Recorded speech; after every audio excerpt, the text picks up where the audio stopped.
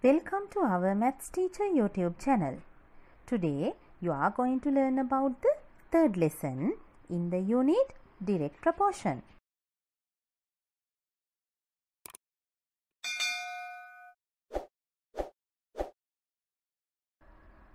Solving problems related to direct proportion. The second method, using the definition. Today you are going to learn how to solve problems related to direct proportion using the definition. Can you remember we learned that if two quantities are directly proportional, then the ratio of any two values of the first quantity is equal to the ratio of the corresponding values of the second quantity. Let's see this example. The price of a book varies depending on the quantity of books is shown below. Number of books and the corresponding prices. If there are a number of books, the price of them is rupees. If the number of books is B, the corresponding price of them is V rupees.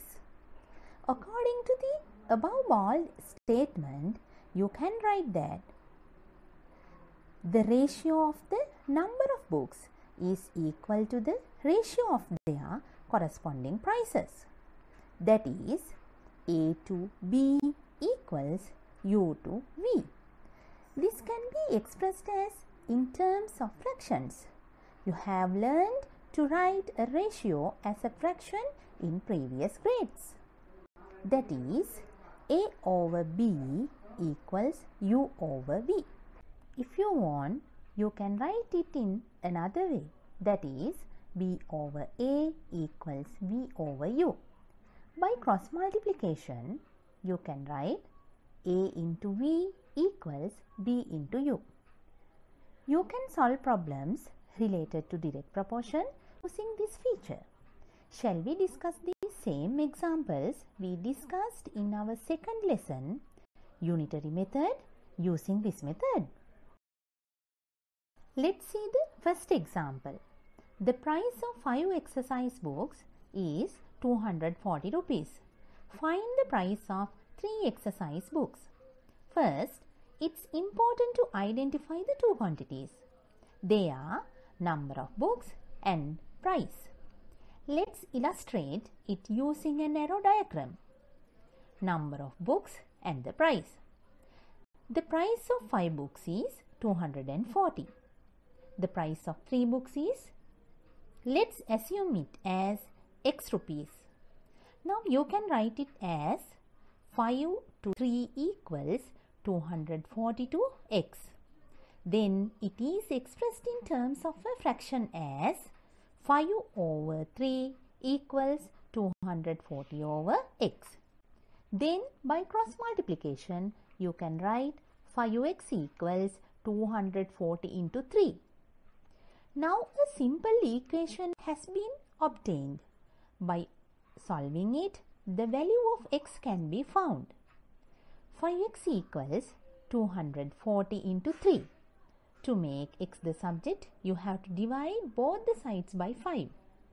5x divided by 5. 5's get cancelled and x is left in the left hand side.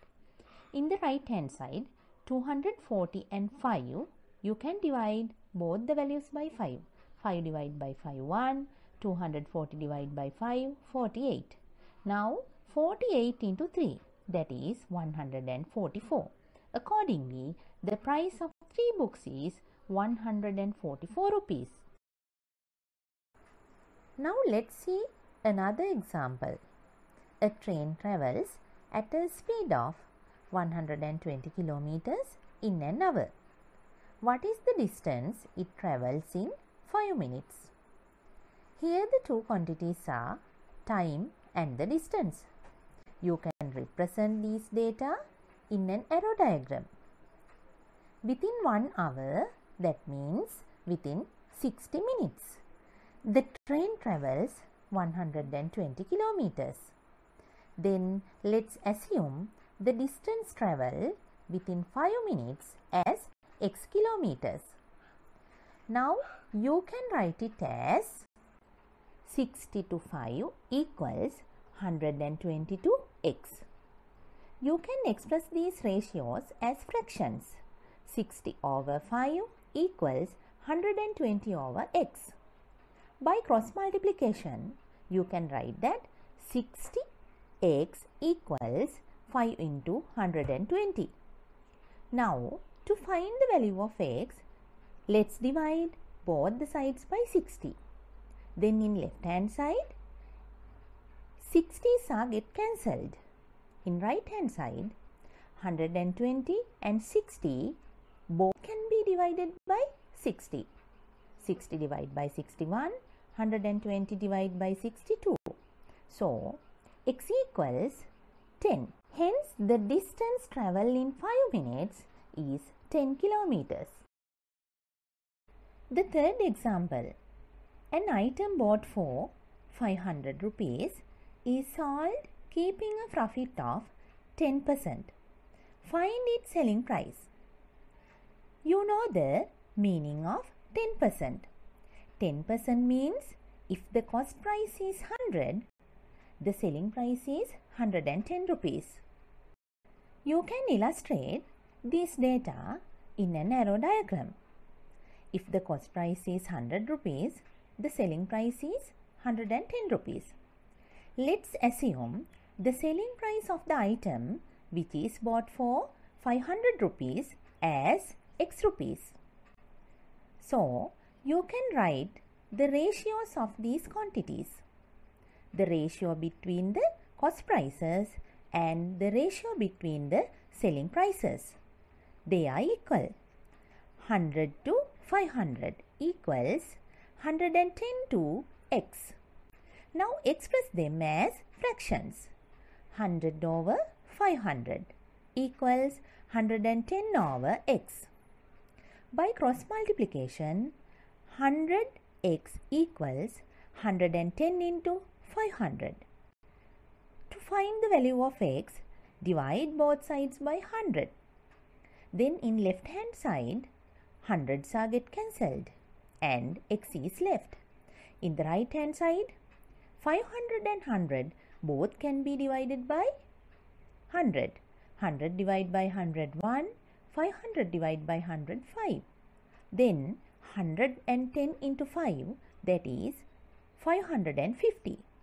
Hence, the selling price of the item is 550 rupees. Now you are given a homework. Write answers for the exercise 10.3 in the textbook by using the second method, that is by using the definition. I will be back in the next lesson of this unit. Don't forget to subscribe us. Thank you.